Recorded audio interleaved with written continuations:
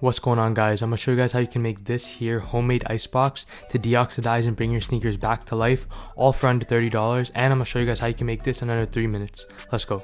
What's going on, guys? Without wasting any time, let's get into the supplies you'll need for this actual icebox. So the nice thing is I made it super cheap. I think it only comes out to around 35 Canadian dollars after everything, after you assemble the whole thing. So it's kind of the most cost-effective icebox I could pretty much make or think of.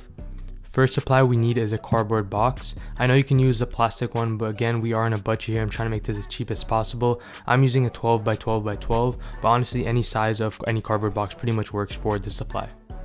Next up, we're going to need some household aluminum foil, and this is going to be used to line the inside of our icebox and essentially reflects the UV light. To hold down the aluminum foil as the lining for the icebox, we're going to need some tape. You don't need a specific quality, but again, the stronger is probably going to be better.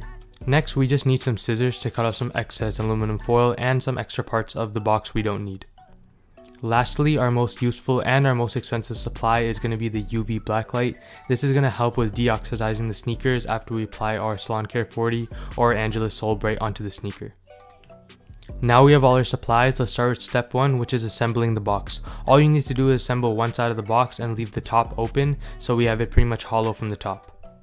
Since we need our box hollow from the top, for step 2, we're just going to cut off the extra flaps, which we usually tape down on a regular cardboard box.